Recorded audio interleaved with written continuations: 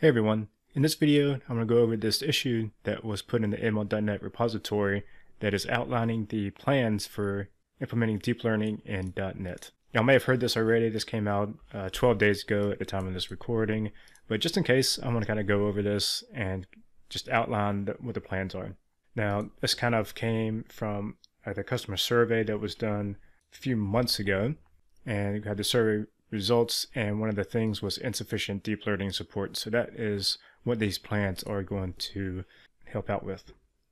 And kind of a quick overview, the current state of deep learning in ML.NET is, the main thing is you can't create a deep learning model from scratch. You can't create a neural network in there yet, and that's basically what these plans are helping to mitigate. But you can do predictions with deep learning models. So if you have a TensorFlow model or an Onyx model, you can load that into ML.NET and you can make predictions from it.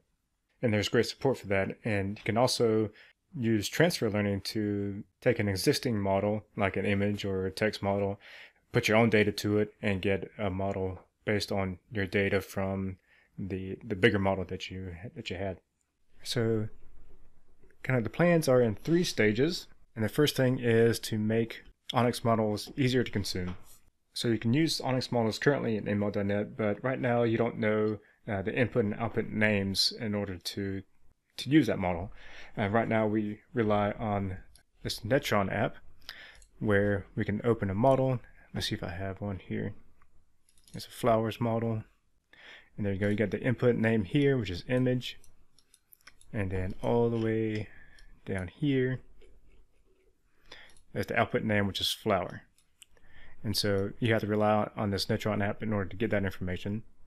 And so one of the plans they plan to do for this first stage is to kind of expose functionality to get that input and output schema from Onyx models, so you don't have to use that Netron app.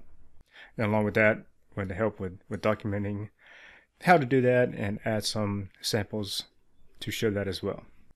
Now the second thing is we're going to help fully support and productionize TorchSharp, which is basically .NET bindings to PyTorch. It provides access to a library that powers PyTorch.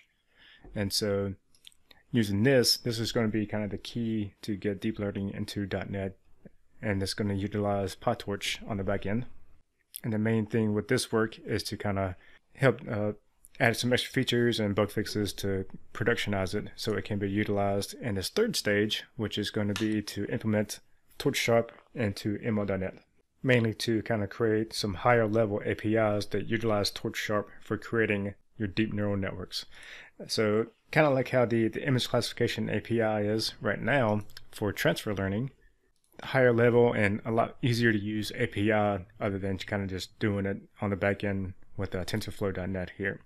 So that's pretty much it. That is the plans for deep learning in ML.NET. And as you see here, there's some things out of scope where PyTorch has some vision, audio, and text libraries. They're not going to incorporate that as part of this.